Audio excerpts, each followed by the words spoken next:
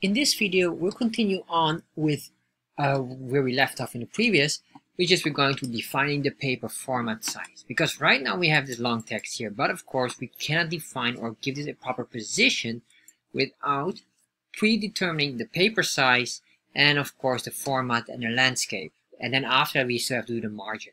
So let's scroll down here, and what we want to do now is to work on specifically the paper size. And the paper size would be, right now we have it defined A4, but let's put in really A4, because by default it is probably A4, or it is maybe a small size, or we call a letter size.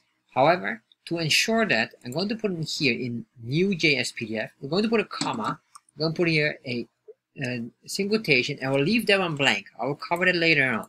But what I want to have here is, in this part, we're going to define the paper size or the paper format. So this will be an A4.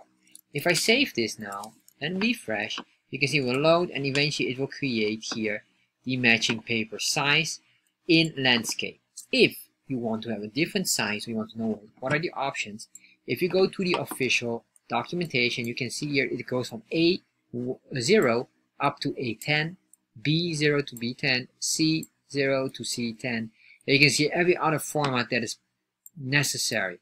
So what we could do as well is to test it. Let's try, instead of an A4, let's make it now A6. Means that it will be twice as small as a A4. So if we're going to refresh this now, going on that, alright, there we are. And this is basically 25% of a A4, because you fold it once and then fold it again. That's the official size. How big this is in pixels, of course, it will depend, and you need to, of course, get the original number for that. However, you can find these things all online. What is the pixel size of an A4, or how many inch equals that?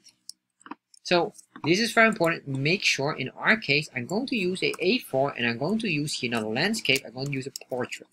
This is very important. If I refresh again, we should have now an updated version in a portrait size, which is correct, because you can see here it's nice and long.